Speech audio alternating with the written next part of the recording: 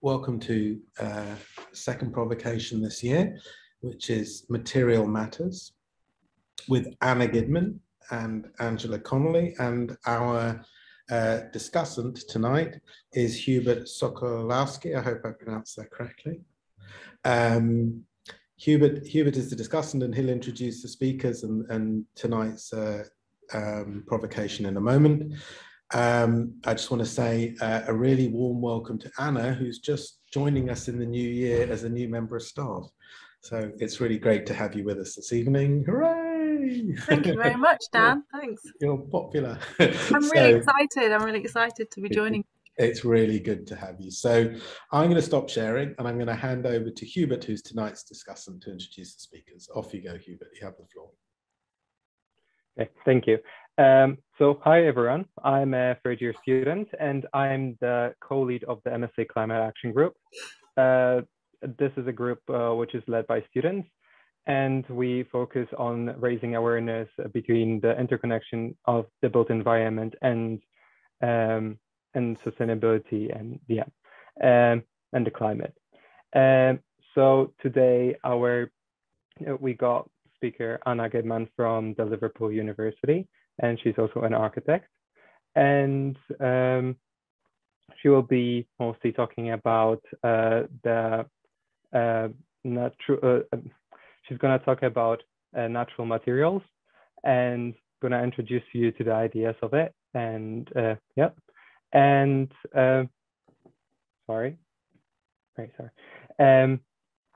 we're going to also have Angela Connelly, who's going to discuss about the ideas of concrete and how concrete is used.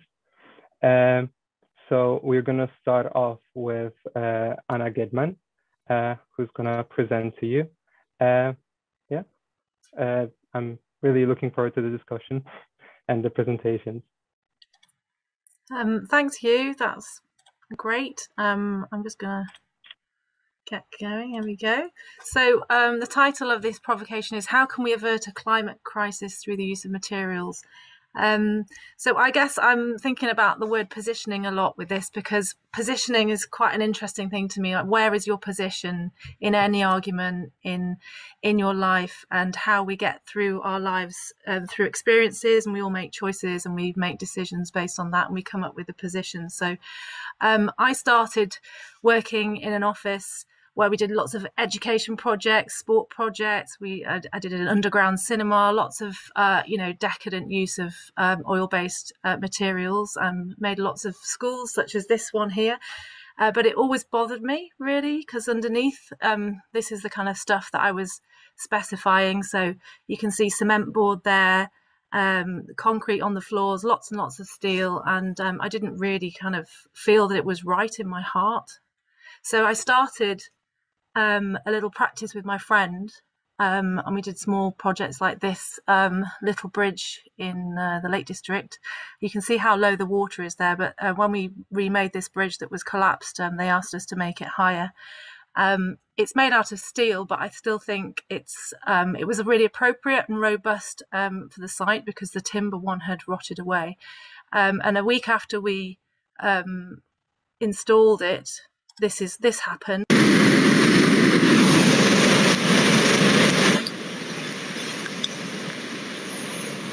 Which I just think is just important to show you in terms of the fact that the climate change is really happening and the water level rose that much. We were a bit shocked, but it's a good job we did make it higher according to the Environment Agency. So I just think it's important to be aware of this kind of stuff when you're designing.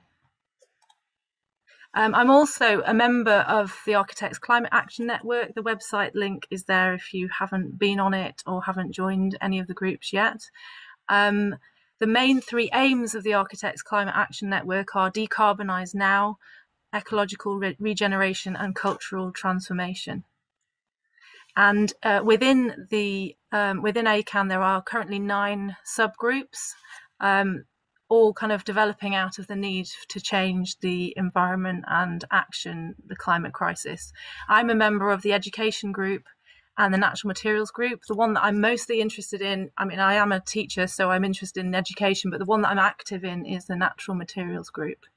And part of ACAN is also students can. So if you're not a member of that yet, I really recommend that you join it. I know that your climate action group is part of that, so it would be really great if you got involved with your local one within the school. And all the events that we create are on the ACAN YouTube site. So that's a really good resource for looking at alternatives to traditional modern materials.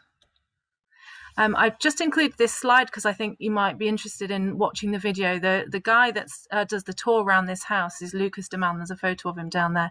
He's brilliant. He goes around this house like he's doing a cook show with his arms everywhere, pointing out all this stuff in a really excited way.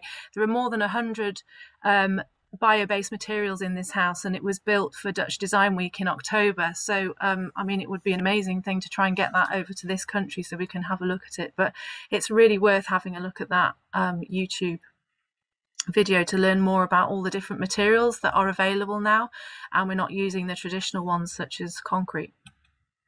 So the Natural Materials Group aim is to make natural materials the first choice for building elements in construction, so going against typical steel and concrete and high energy materials. And the definition that we've developed for natural materials as a group is materials that are abundant or renewable with minimal processing and therefore low embodied energy, materials that are healthy, non-toxic and part of a continuous life cycle, easily reused, recycled or returned to the earth, and then finally materials that are sourced responsibly with minimal ecological damage and preferably part of a regenerative land stewardship. So I just got a few questions really based on posters that we made this week for COP. So the statement from ACAN is lime is breathable and airtight, and the question is, why do most of us use cement-based plaster and render in our architecture? I'm not going to answer these questions. I just think that questions are really important, and the way that we learn is constantly questioning what we're thinking rather than just accepting the norm. Rammed earth has a 40th of the carbon footprint of concrete. So what stops us from building in rammed earth? There is enough waste straw in the UK to build 53,000 three-bed homes every year. So why don't we make use of our waste? Hempcrete is better than zero carbon. And the question I'm putting to you is, what should a wall look like? Sheep's wool is proven to neutralise harmful substances, regulate humidity and insulate thermally and acoustically. So what stops us from choosing wool to insulate when we have 23 million kilograms of wool a year and only half of it we keep in the country?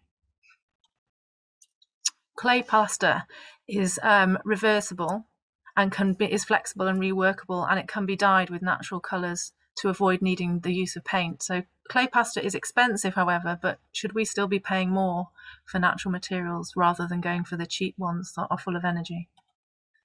And then I think this is the last one.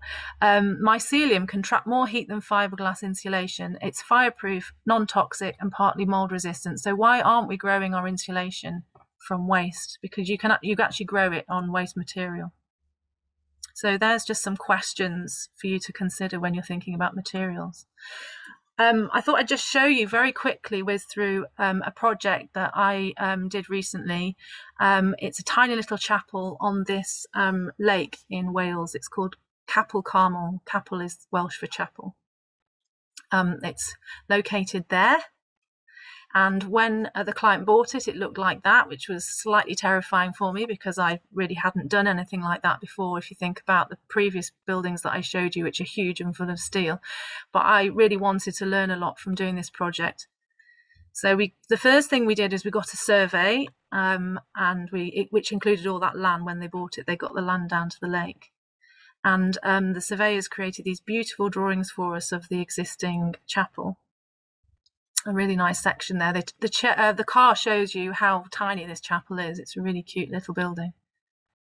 And this is what it looked like when we visited the north and the west facades, and then the south and the east. And you can see that there's some cement render that's been put on.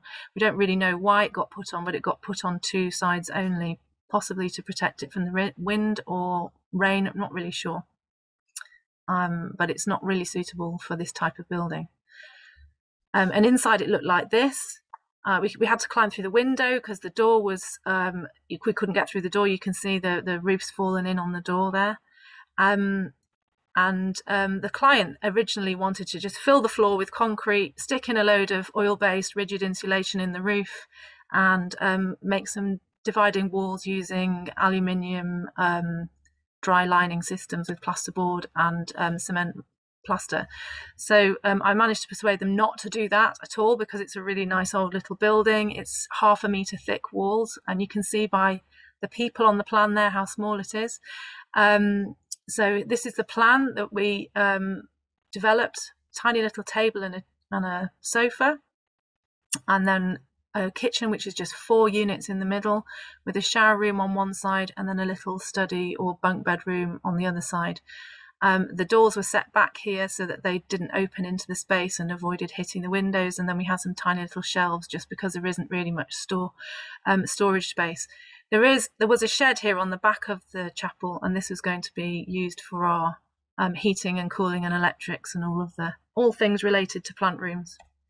And then above the kitchen and shower and bunk bed room, there's a deck, mezzanine deck, with just a ladder to go up there. So that's what it looks like in section. And I'm going to talk to you a bit about the materials that we decided to use. In a minute, you'll see it with photographs. But I think what's important to point out here is you see all these rafters that are coming down, and you can see the timber on top of the rafters, which you call it sarking board, but it's effectively like floorboards. It's called sarking when it's in the roof. They wanted that look from the inside, which meant that the insulation then had to go on the top of that, and then it made the roof super thick, and we didn't want it to look thick from the outside. So this is the detail that I developed. So you can see here, this is the rafter coming down, hitting this stone wall. And then these little rectangles here are the sarking boards. And then we've got this really big thick layer of wood fibre insulation. So instead of using rigid insulation that's from oil-based materials, it's wood fibre, which is based with sawdust, and it does have glue, so it's not 100% amazing, because it's got to have something to bind it. But the mass is mostly timber, and you can then just drill into it. You can walk all over it. It's really strong.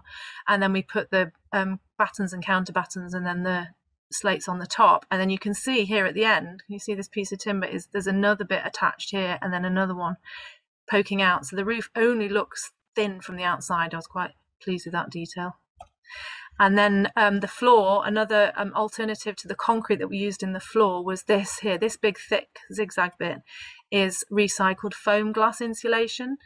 Some people don't think we should use that because we're melting. It's basically recycled glass melted, and I think they must bubble some gas or air through it. I'm not really sure how they make it, but you end up with these little stones really made out of glass that look a bit like honeycomb. And the brilliant thing about glass is it's really strong in compression. So you fill the whole space with this recycled glass after you've put a membrane down, and then you press it down, and it's strong, but it's also insulation at the same time. So it's doing the structure and the insulation work in one. And then on top of that, we've got a lime-based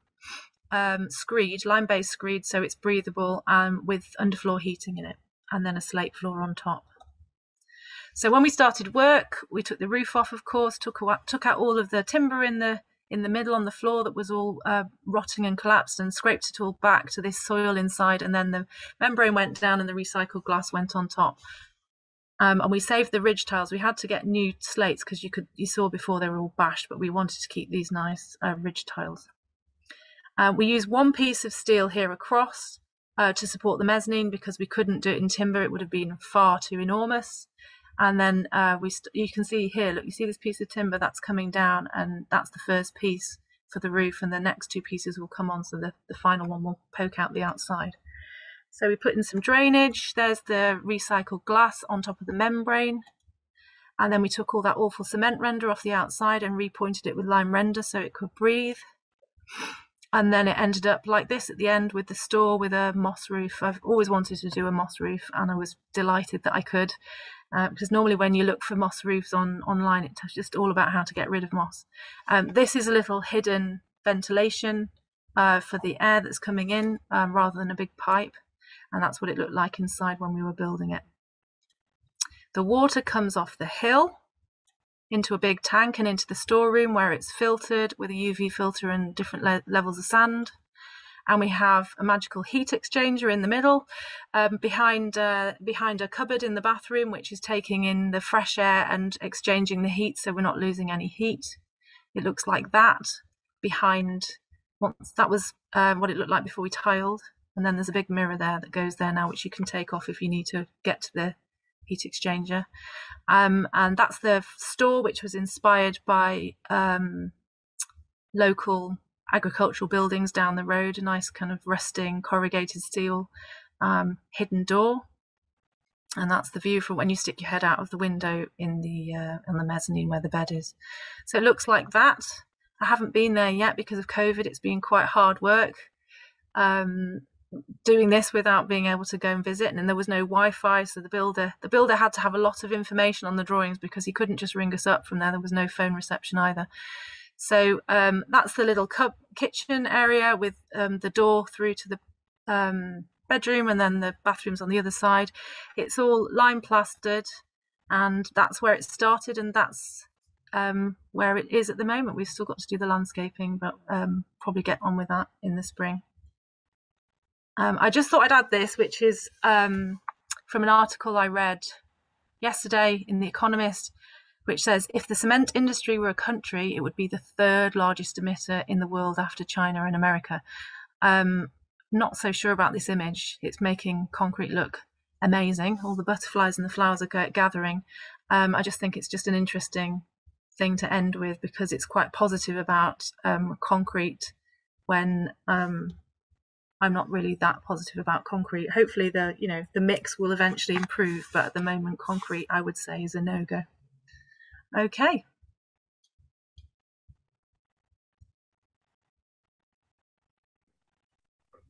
Thank you very much. That was a lovely presentation.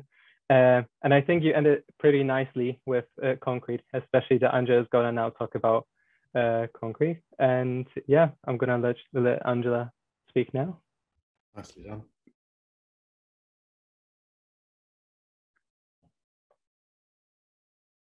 Okay, so yeah, thanks Anna for that really insightful talk on natural materials. I think some pertinent issues raised around some of the trade-offs we make and the slow-moving nature of the industry.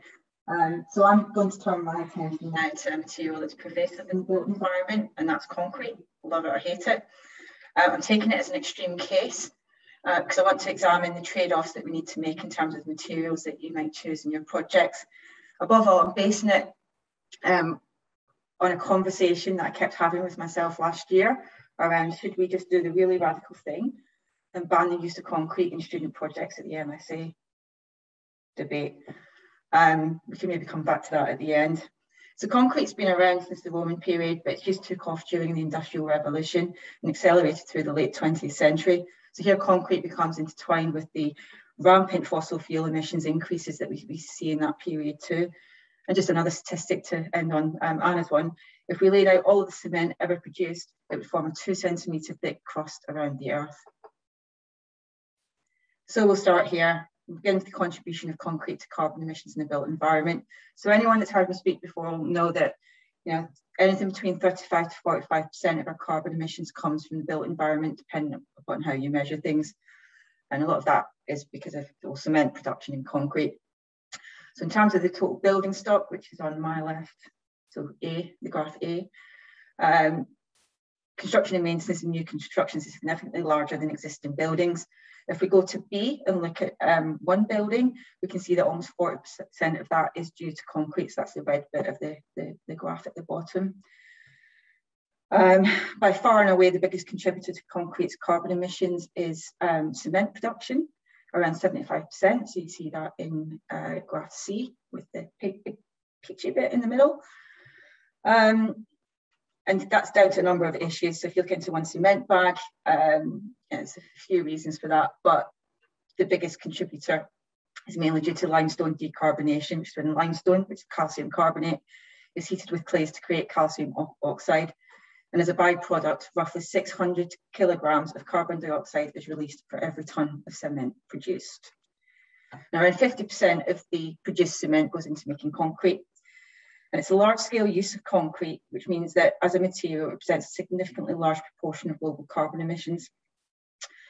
Concrete then, and how it accumulates in the Earth's crust, is one of the markers of the Anthropocene, a potential geological time period that marks the point where human activity significantly impacted upon the Earth's climate and ecology. For some analysts, it's simply not feasible to replace this material within the next decade, just because of the way that we have weaned ourselves or have become dependent upon it. Because concrete, after water, is one of the main items that's helped humans to urbanize. It's great at keeping the elements away from a building, and it's arguably the most widely used man-made material in the construction industry. It's used in almost everything from water and waste systems, or energy systems, or transportation networks in our homes. And it's also what a rather conservative and risk-averse construction industry are used to using. Construction workers know how to use concrete, right? Concrete's also beautiful. Okay, I'd be doing a disservice to my lifetime membership of the Manchester Modern Society if I didn't say that actually, you know, I do like looking at concrete buildings. Although I'm on a conversion as well. It's probably a little bit of nostalgia due to where I grew up, which is an entirely post-war city. But you know, it's an argument that people often make. You know, the concrete allows you to do things. And here we've got Oscar Niemeyer buildings in Brasilia. Concrete's versatile in the right hands, it can become art. So the architectural historian Barnabas Calder, who's the author of Raw Concrete, has also begun to reappraise the contributions of architecture through the lens of its energy use. It still highlights the power that concrete has to inspire us. Concrete's also resilient. For many countries around the world, which are already subject to extreme heat and floods, concrete is a cheap and easily available material that can help them to rebuild. Concrete's water resistant, and it's much easier to dry out properties that are predominantly made of concrete over and above other substances. Its versatility and resilience means that concrete is often seen as useful in helping us to build climate resilient infrastructure. Concrete's also durable. It lasts for a long time. So one argument that's often made in favour of its continued use is that in terms of embodied carbon, while its initial costs are high, a concrete building can pay back the carbon over the longer term when compared to other materials. I don't quite buy this argument, but the more durable it is, so the argument goes, the better the potential carbon emissions that can be achieved. Concrete buildings also have a high thermal mass. They absorb and store heat. And so in certain applications could potentially reduce the operational carbon associated with a building in use. So the arguments go. The durability argument is an interesting one when we think about two aspects of climate change. One is the need to mitigate carbon emissions and cut our costs in half by 2050. The other is the very real need to adapt to the changing climate. And the two are often considered separately. So warming temperatures and increased precipitation may mean that reinforced concrete in particular might suffer from more rapid deterioration, leading to higher rates of maintenance and replacement over time, or certainly more than what people think. There's a lot of research into these issues, some quite exciting stuff that's going on, particularly around the use of effective microbes and helping to prolong concrete's durability and strength. So I'm going to leave that one as an open question. Concrete's cheap. Any of the students that have undertaken my BA2 Humanities course will know that whilst countries such as China, India and Brazil may be amongst the highest emitters now, they were not in the past. That accolade goes to the US and Europe with their huge cumulative historic emissions. And this raises issues of justice. Can we really dictate to developing countries that they should not use concrete when they sometimes see it as essential to development, and when they perhaps do not have the resources to investigate other ways of building? Which is why I quite like this quote here, which talks about the responsibility of developed countries to perhaps make the financial resources and technology available. Because the counter view, again, rests on investigating the promise of natural materials. Developing countries currently use about 80 to 90% of the world's steel reinforced concrete. However, very few of these nations have the ability or resources to produce their own steel or cement, which means that they're in potentially exploitative import relationships with developed countries to obtain steel and concrete. So I want to come back to the issue of embodied carbon. So that's the huge amount of carbon that's already been emitted in the production of concrete structures that we already have. The image here shows the Grand Park in Bordeaux, excuse my French pronunciation, refurbished by Lacaton and Vassal, the winners of the 2021 Pritzker Prize for Architecture. Here they renovated 3 social housing buildings originally designed in the early 1960s, total of 530 dwellings. Yes, concrete was used in the replacement of some parts, prefabricated, and poured directly into the foundations, but the use was minimised through the choice of reusing the existing structure, which is characteristic of their work. The greenest building is the one that is already built. So, in conclusion, I want to emphasise that I am in no way being pro-concrete. I'm not arguing for concrete. However, it's a good and extreme case to demonstrate the multitude of issues that we need to think about when weighing up decisions about what materials to use. Things that are perhaps not so much black and white as what we think they are. There are choices to make, and sometimes the wider industry might inhibit our ambitions. Even timber, a material lauded for its ability to suck carbon out of the atmosphere, can be used unwisely. The benefits of trees are well evidenced, but not if those trees are planted in the wrong places or as a monoculture, which can destroy biodiversity, which is what we see in the production of palm oil. So yes, concrete's environmental credentials are dubious, no matter what the concrete industry claims. And yes, there are moves towards reducing the carbon emissions associated with cement and concrete production, but those are probably not fast enough to help us meet anything near our 2050 targets. And so I think it comes down to our behaviour and attitudes towards materials, and concrete in particular. So we need to ask whether we need to build at all, and we need to look at whether we can use existing structures and investigate the possibilities of using existing materials and thinking about future recyclability. Again, there have been recent improvements for concrete in this regard. And this can actually help us to be really creative in what we do with our existing structures and think about that already, embodied carbon in the built environment. So I'd urge you to be careful, to use less, to explore alternatives, and where you must use concrete, be very careful in your justification for that. But I also came to the conclusion that you need to know how to work with concrete if you are to be able to reappraise and reuse the existing structures that we have, which represent a massive amount of embodied carbon. And so to answer my original question, I concluded that we couldn't ban concrete in student projects, but I'm hoping that I can use this platform to debate that further. Thanks.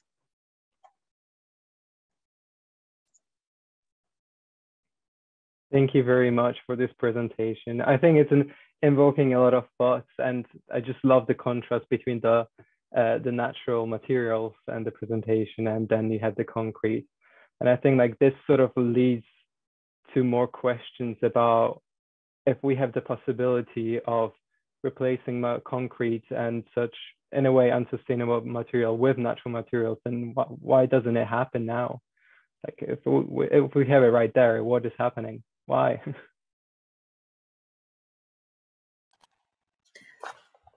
Who would you like to answer? I think it would be great to have an answer from both of you. Okay. I would. There's lots of reasons. I'd say people are really comfy with the things they know. It's new things. People worry about new things. There's a fear of the unknown. There's a lack of testing of everything, like in terms of long term. Although 800-year-old buildings are made of this stuff, so it's kind of funny that we need the paperwork and the certificates, but we still have quite a lot of it already in existence. And I think there aren't people skilled in it. I think we need to be teaching people in colleges how to build with this stuff. And also, it's at the moment until there's a tip, it's generally well, actually, it depends on who you talk to, but it's sometimes more expensive, but it's not always more expensive. So I just think it's multiple layered answer really, depending on you could go off in all directions on that one, in terms of being brave to have a go, I think, as well. I think that makes sense, especially like Angela mentioned that concrete is cheap, but at the same time there comes a price, and it is always like up to money in the end. But is it always up to money? I mean, I know it is, because that's the system in which we base ourselves, but if you think about a lot of the things that we do every day, we don't get paid for, but it's still work. It's how we value things, isn't it? And when you say concrete is cheap, I actually wrote that down. In what way are you measuring cheap? Because if life is important, then I would say that concrete is expensive. Yeah, you're right. But it tends to be governments and industry tend to take everything down to its economic cost. I was just thinking about the issue with building regs. I remember reading about, our current building regulations are pretty much developed through the Industrial Revolution, and in response to that, so they tend to kind of be more oriented towards materials that were used predominantly from that time period. So I've heard things like planners can be a little bit unsure if somebody comes with, say, something like straw bale, which actually paradoxically was in use for centuries long before the Industrial Revolution, then fell out of favour. But now people are bringing it back. But there's perhaps some issues with kind of fears around the building regs not being able to kind of let planners and stuff properly appraise them. Yeah. So lots of things need to change. Yeah, they do. One of the etc. regulations, etc. Definitely, one of the aims of the natural materials group is to try and get building regulations to include standard details of natural materials. Because if you look in, Part L, the standard details are just all concrete blocks and bricks, and that's not the only option. Yep. I also think like just in Angela's presentation, you mentioned how it's really nice and aesthetic. I think that also sort of in a way, for some people it's a good thing, but some people think it's, even though it looks nice, it's not natural, and we should build in a more natural way. And that in a way also goes with the building regulations, as in they sort of in a way tell you how to design. They give you the ideas, the basic ideas. That's at least what I think. Maybe I'm wrong. So if any of you have any better ideas, and tell me that I'm wrong, that I'm more than eager to hear. I was thinking of, when you were speaking there, I was thinking that statement I made about concrete being kind of beautiful, can be beautiful. For a long time, people didn't think that, when they, when I think back to things around modern society, they were trying to kind of raise this appreciation of the concrete built environment. So people's attitudes to materials can change. So I think sometimes there's a feeling that natural materials are a bit unfinished and this and that, but those attitudes can change the more that you show examples, and examples like Anna's, which, I don't think there's maybe enough. I think also though, it's got a lot to do with design, this, because if you design a really beautiful building, if you get the shape and the form right, I mean, obviously it's intrinsically linked to the materials that you choose, but you can have a staggeringly beautiful building made out of concrete and one that's also not very nice at all. And it's to do with how you've designed it as well. And so that's where we have responsibility. And so it's not just about the materials, it's about how we're using them and if we're good designers. And yeah, it's a tricky one. It's a combination of a lot of things, and that's what makes it quite interesting to talk about.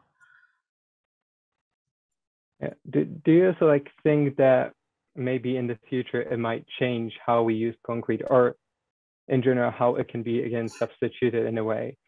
For example, there are developments with concrete which actually absorbs carbon from the air rather than emit it during the production and things like that. Do you think that has a future or not really?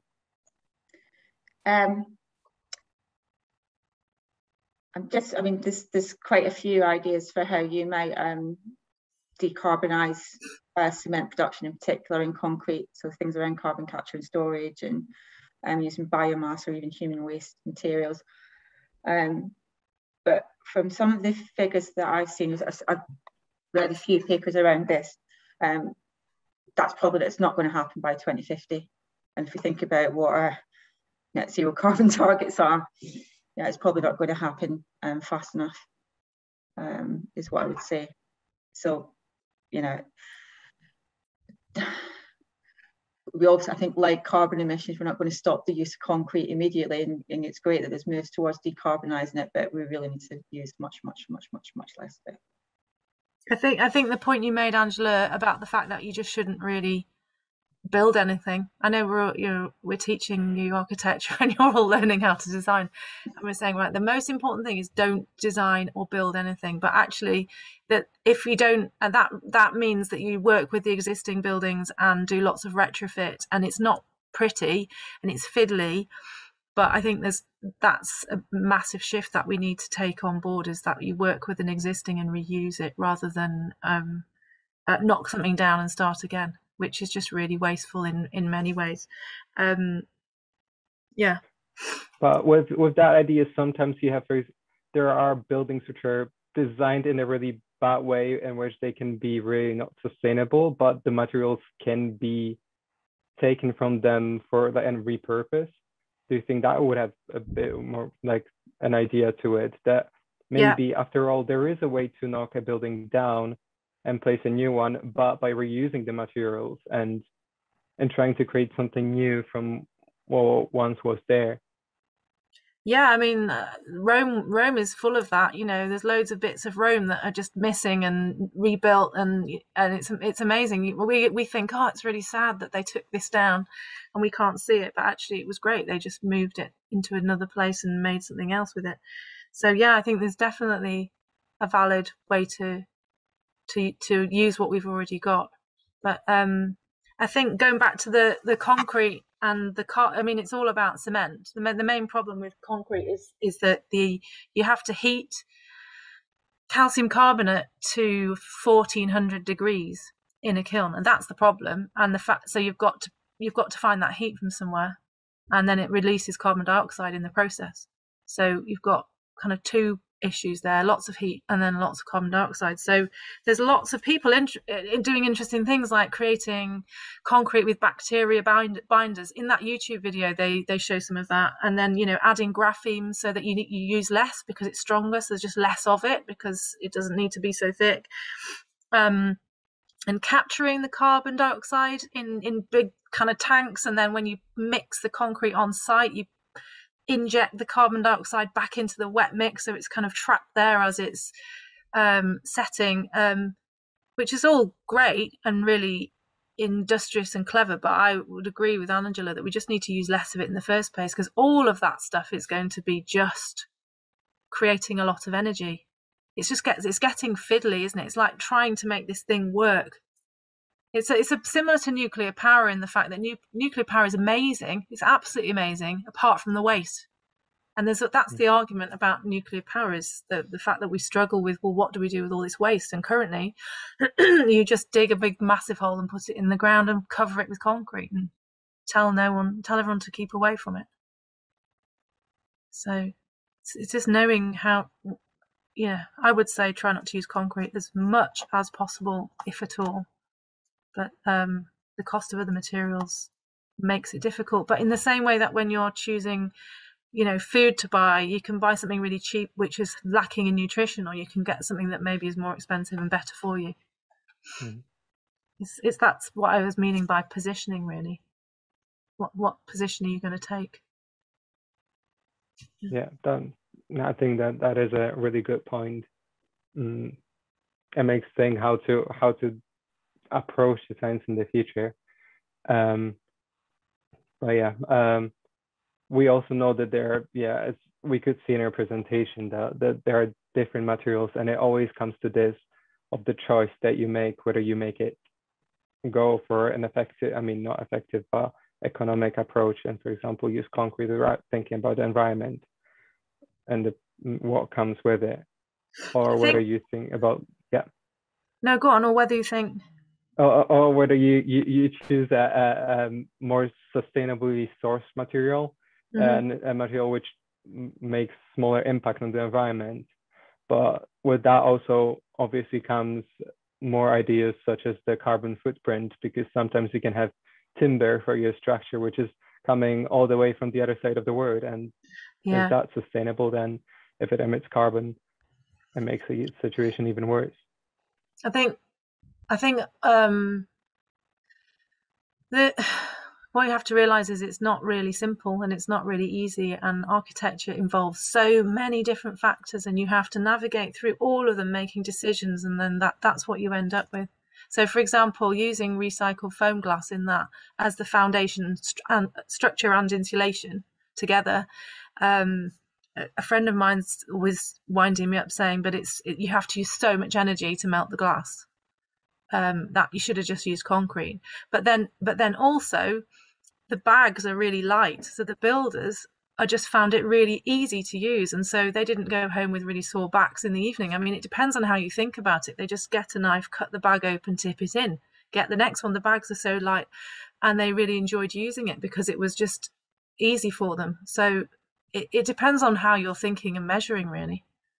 It's complicated. I remember from one reading that we had last year given by Angela about wasting, waste created, I think it was in Hong Kong, and how you got timber structures, like a lot of timber actually gets wasted during the construction process, and that also creates waste. So it's exactly, I was surprised by it. So I totally understand what you're saying now, that it's a lot of things coming into architecture with things like that. Yeah, but then you could use, if you use the timber, you could then turn it into wood fiber, because that insulation, because you just turn it into sawdust. Yeah, that is a great solution. Yeah. I'm assuming that's where they get their timber from, all the offcuts from somewhere to make that. Yeah. Hugh, do you think it's time to maybe open the question now? Because we've got a lot of questions in the chats. Or do we? Yeah. Excellent. So, Hugh, did you want to was there anything you kind of wanted to say to wrap up? Because we're going to come back to you at sort of 20 past for a bit of a wrapping up session. So would you be happy to move over to Carlin, who's been pulling together some of the student questions? Okay, thank you guys. That was absolutely outstanding. And I'll just hand over to Carlin now, who's been pulling together some of the questions on the chat. Perfect. Thank you. You're on mute. Yeah. Oh. Can you all hear me all right? We're getting feedback. It was actually better when Dan's mic was on. Let's try now. Can you hear me all right? Yeah. Perfect. So as Dan said, I've been gathering questions in the background silently. So we'll prioritize student questions, and I think we're going to create a really interesting discussion. So the first one that I'm really interested in asking you both is, in practice, is the continuing use of concrete/high energy materials mostly driven by architects, contractors, or clients? And if it's a cost-based choice to keep using high energy materials and building methods, how can we make it more attractive to use higher cost but lower energy materials? This is from Philippa. It's a question for both of you. Do you want to go first on that? Because I was actually interested in how you managed to persuade your client to go for natural materials. Or maybe that's I guess. Well, again, it's a difficult one. Sometimes you get clients who are really up for it. Others you don't. I would say it's about education. We need to educate clients, and we need to educate developers. Developers just see it's all about the money. They want, how much money am I making? How many flats can I put in here? So if it's actually construction used, deals in millions of pounds, but the margins are actually super tight. So any savings they will make as much as they possibly can. So it does make it difficult. And then it gets really complicated because it could also be to do with contracts. If you use a traditional contract, then you have more power as an architect. If you use a design and build, then the contractor can offer suggestions and alternatives to the client and say, look, if you use this, it's cheaper. And invariably the client will say, yeah, okay, I'll use that one. But for the little chapel that I did, the first thing was, it was all rigid insulation, and we'll just whack some concrete in here. And I, you know, I kind of made myself a challenge, which was we won't use any mastic, you know, the stuff that goes around the bath. And you put it, builders will always put it in the corners of bathrooms because they're worried that the corner will move a bit and crack, so they like to just put mastic down the corner, which we said no, don't do that. It was interesting. The builder had a lot to learn from doing it too, but I don't really know how I persuaded them. I just kind of think I said, no, you're not doing it like that. I think I was confidently a confident dictator with a smile or something. I'm not really sure, but I just kind of got on board when I said, look, it's a really old building. It's 500 meters thick. The cement on the outside is not good. It needs to have a natural moisture point in the wall, you know, where it will get a bit damp and it will dry out. And we need to let the building breathe. It doesn't mean it's still airtight, but it breathes. So it's I'm not sure if I'm answering your question really, but does that help? I've just realised I know you as well. It's nice to see you. Yeah, no, that's useful. I was just thinking because, like, I know there's the physicians building in Liverpool that originally their concept had been to be like timber structure, and then just ended up being a glass and steel and concrete huge building. So, like, that's the sort of thing, like, sometimes you can go into a project with like a really like natural material like driven idea, and it just gets like value engineered out, and like I think we need to become more confident. Yeah, we need to be more confident in that, and just try and actually work out the sums for it. You know, if you really believe in something, say, well, let me see the details. How much is it? And I had a project like that once where I wanted to use recycled glass floor slabs, like big paving, kind of 600 square, and the quantity surveyor who, you know, does all the costing and measuring on a job just said no, it's too expensive. So I rang up the company and I got all the costs, and I did a whole spreadsheet and sent it to him, and so then we got it, because he couldn't. I think it was because he couldn't be bothered to try to work it out, because it's more time for them rather than just looking in their standard schedule of this material equals this much. Yeah. Right, moving on. Perfect. Thank you very much, Anna. There is another question for you. Actually, it was from Rachel. So, we were wondering if you see the market fully embracing the mycelium growing bricks, for example, in the near future. Would be good. I don't know. I don't know. Let's just say, let's hope that people get a bit more excited and a bit more experimental with this stuff. But it's expensive, isn't it? You know, you build someone a house, it's all their entire life savings. So there's that risk that they have to take, not necessarily financially, but also mentally, I think. Okay. Yep. Thank you. So again, I wanted to build a bit upon what you were talking about previously about concrete. Actually, it was Helen who kind of asked something very interesting. Helen, could you please come in and ask your question? It was about the architectural historians. Yes, I've asked a couple of questions. I couldn't remember what it was. I know. It's fine, Colin. Sorry. I was sending a text at the same time as well, which is really bad. I do apologise.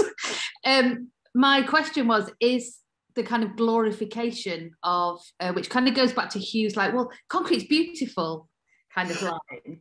Sorry, Hugh. Is it because the historians and the architectural historians are telling us that story of how beautiful and how amazing concrete is, but never doing the kind of the lens of the green lens of architectural history, which there is books that tell that story. I know, because I worked on them years ago, but there are books, there are articles that tell us that story and that narrative. And I think, I believe that maybe should come into our history courses as well as the kind of current issues.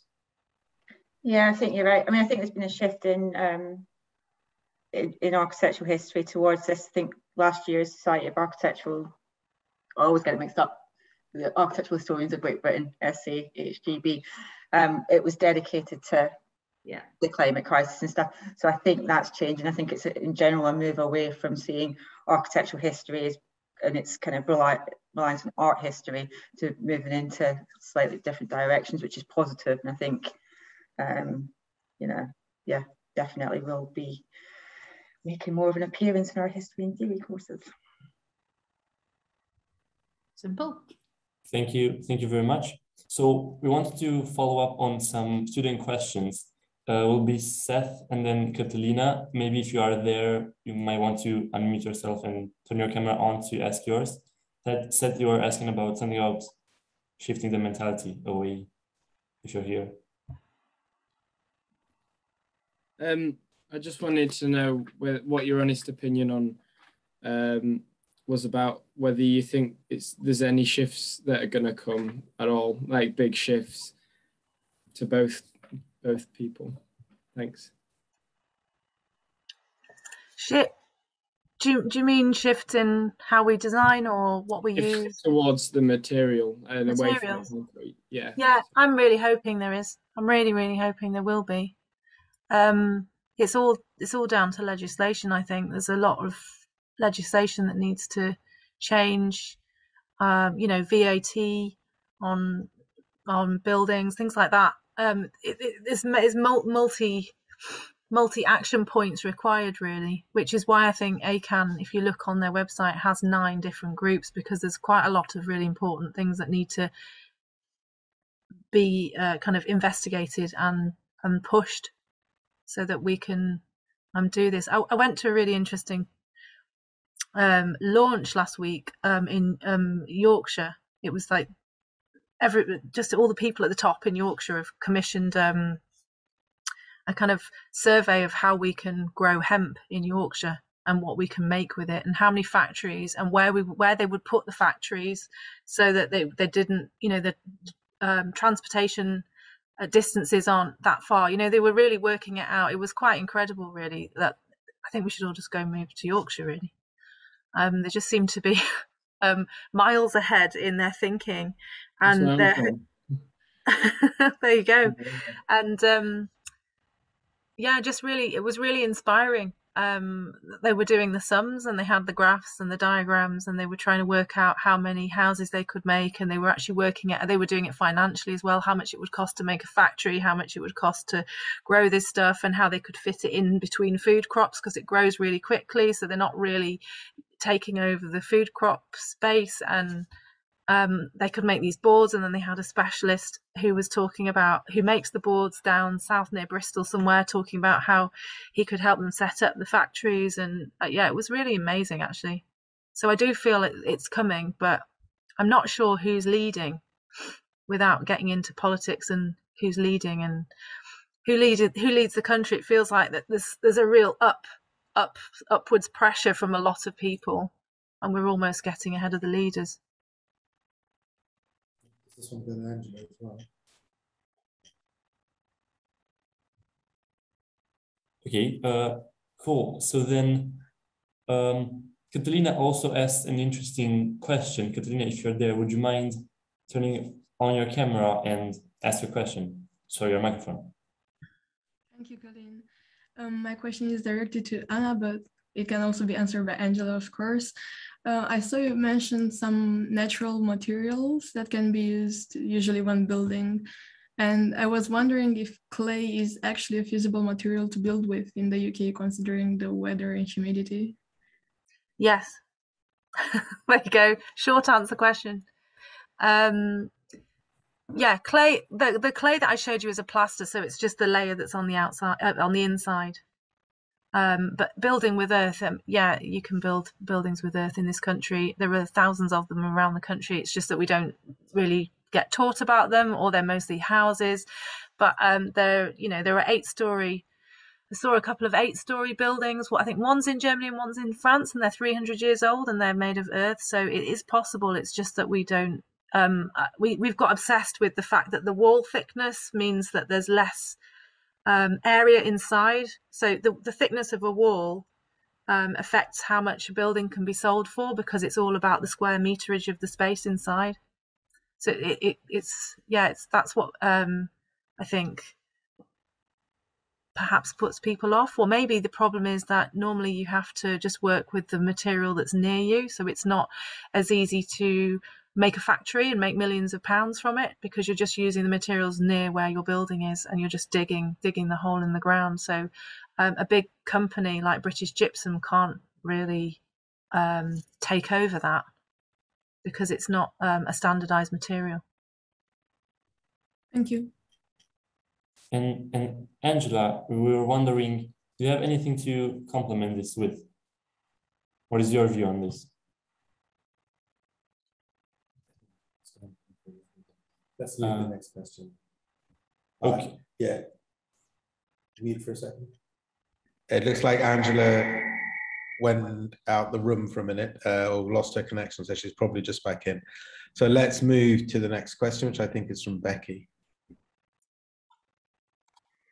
Hi everyone, thanks for the talks, Anna and Angela, they were great. I think actually Philippa covered a bit of what I was asking, so I'll kind of slightly rephrase my question. I guess I'm thinking about my own experiences in trying to use more sustainable building materials when I was refurbishing my house, and the problem that I came across was finding contractors who were confident and knowledgeable enough to actually work with these things. And for some of the things I was trying to do, I actually ended up giving up because I just couldn't find anyone to use a more natural material. I just wondered if you'd come across that, Anna. Yeah, definitely. We started when in the house that I'm in now. It's old and it should really be lime plaster on the walls, because that's what they were built. That's how they were built, and it means that they can breathe. They're not insulated though. That's the problem with old houses, is the lack of insulation. But they're great in terms of what they're made from. And we got someone in to do lime plastering, and she had no idea. She was like, I've never used this stuff, and she was like getting the mix wrong, and it was falling off the wall. And she was really pleased though when she got the hang of it. But it cost us a fortune, so we didn't do it on the other walls in the house, which is a real shame, because we just because we're not replastering all of the house, some of the walls are fine anyway. So then we then thought, what are we doing? What's the point of repairing it out as it used to be, when that wall we're not going to touch is going to just stay with cement in it anyway. But in the chapel, just going back to that, it's lime plastered, and after they finished, they shut the door and went off, and then they came back 2 weeks later and there was mold everywhere, because lime plaster's really damp. And you have to it takes longer to dry out, because it requires more water. So we got what they call those condensing kind of air units on the go to suck all the air out. And it's okay now. We rang the company and said, and they said, it's okay. You'll be able to paint over it. You won't see it. You just need to let it dry out. And it's the builder probably not reading the instructions on the packet. You know, like when you get a new something, it always comes with the book that you think, oh, I'll read that, but you never do, and then eventually it just goes in the recycling. It's that being aware of the thing that you're using. So I think a lot of builders need to be skilled up with it. I do worry about that. I think if we're doing lots of retrofit in the future, that will end up with lots of mouldy buildings if we're not careful. I think as well, just to add that there's been moves throughout. So there's something called the Climate Framework, which was done by a cross-industry action group led by Mina Hasman. And it's precisely aimed at developing support and educational materials and so on for across the entire construction industry, because we're kind of focused on architecture. Well, I'm focused on architectural education, but it's precisely that point. If you don't have people who can work with these things, then it causes an issue, and it's probably why concrete is still widely used. Thanks both.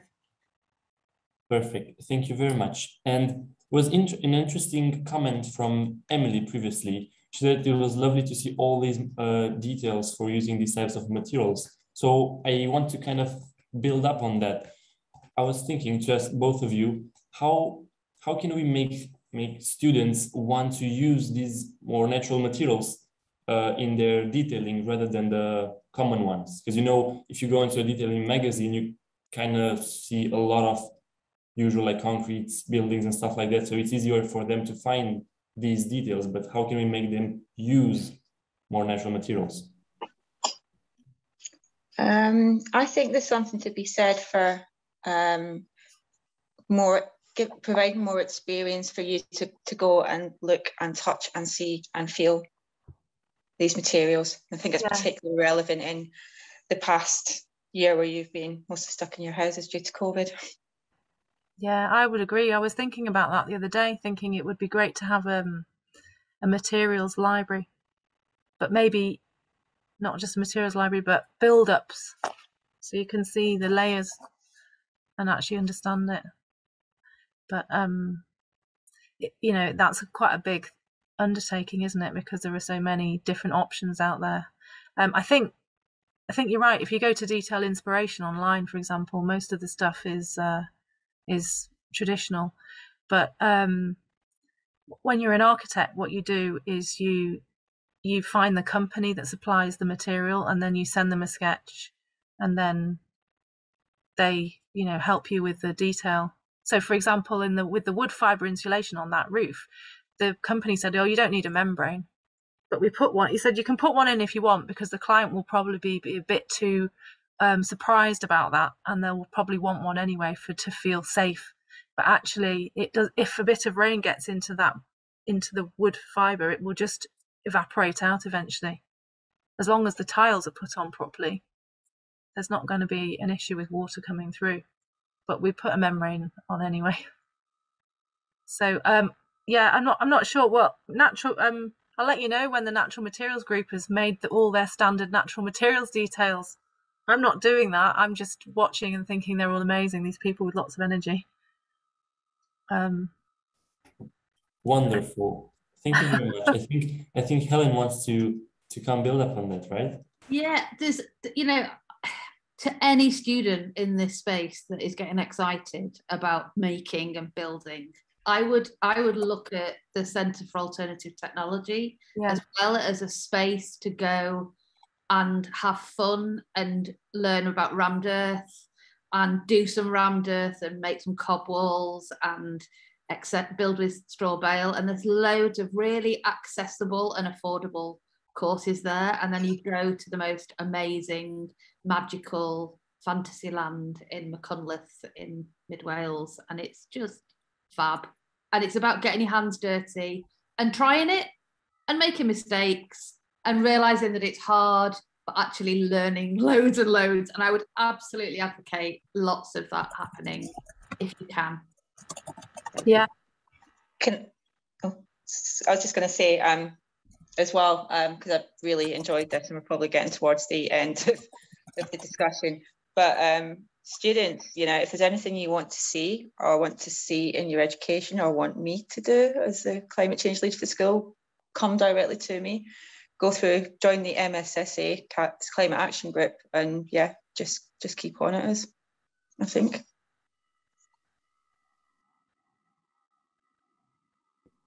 Okay, so Hubert, I think it's a good moment for you to mention that you're part of the Climate Action Group. You may have done it at the beginning, but just do it again and plug that a little bit, and then maybe just a little bit of summary of your thoughts as a discussant, and then I'll take the floor back off you after 3 or 4 minutes and just announce next week's final 3-week run of climate action in relation to COP. So over to you, Hugh. Yep, thank you. I'm the co-lead of the MSA Climate Action Group, all right? And I think this whole presentation and the discussion that we had was really useful, not only to me, but I think many students about the materials, and to think about materials in a different way. Not only that, there is just a deeper meaning to them than what only we see and feel, because there is the whole aspect of how it's sourced and things like that. And I think, yeah, that is a very important thing which we often seem to forget. And that's sort of what we need in our group. That's what our group is about, to make us aware. about such things. During our meetings, we have discussions sometimes about, yeah, exactly things like materials or just way of constructing, I mean, yeah, the process of construction and things like that. And yeah, I think it was a wonderful discussion to just underline that actually material matters, and it's not only what it looks and what you can touch, but it's so much more than just that. Thank you. I think exactly as Helen was starting to, I think a big round of applause and appreciation for our speakers and for you tonight. So really a warm welcome. I'm going to share, thank you. I'm going to share my screen, and God knows what will come up when I do share it. Let's find out. But just to put next week's poster up, there's all sorts of things open, but hopefully we can, this thing's in the way, so I can't quite do it. Where's it gone? This is not good. Here we go. There it is. Hooray. Okay, Angela, tell us a little bit about next week. So it'd be nice if you connected this to COP26. You know, we've done this is a 3-week run coinciding with COP26. This is who we'll have next week. Over to you. Okay, so yeah, so obviously COP26 is going on, and we're getting all sorts of proclamations coming out from the great and the good of nations around the world. So this talk from Simon Sturgis is going to be looking at architecture and carbon, and what do we need to do to meet these kind of big targets that are coming out. He's part of something called Targeting Zero, which is a consultancy, and he's been advising all sorts of people from REBA to REX to the UK Green Building Council. He's the author of a book called Targeting Zero. It's published through the RIBA as well. So I think he's gonna relate back to COP26. He's going to try to be slightly provocative, and he's going to get us all thinking about how we meet these targets.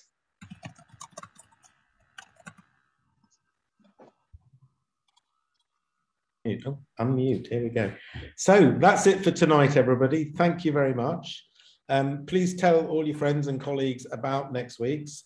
The Inspiration series, like Provocations, there's just 6 of them per year. They're spread out 3 or 4 weeks apart. And this one, we're able to invite the speakers because Foster's and Partners have kindly sponsored it. So we've got money to invite these international speakers. So be really good next week. Well done. And thank you, Angela, for that invitation. Did you mention who the discussant was? That we've got Laura Simonson. I think that's sorry, I forgot. Who's the other co-lead of the MSA Climate Action Group. So brilliant. We'll see you all at the same time next Thursday. Thank you very much. And in particular, Anna, we look forward to welcoming you in the school in the new year. Thank you again, Angela, and top job, Hugh and Carlin again. So good night and thank you all.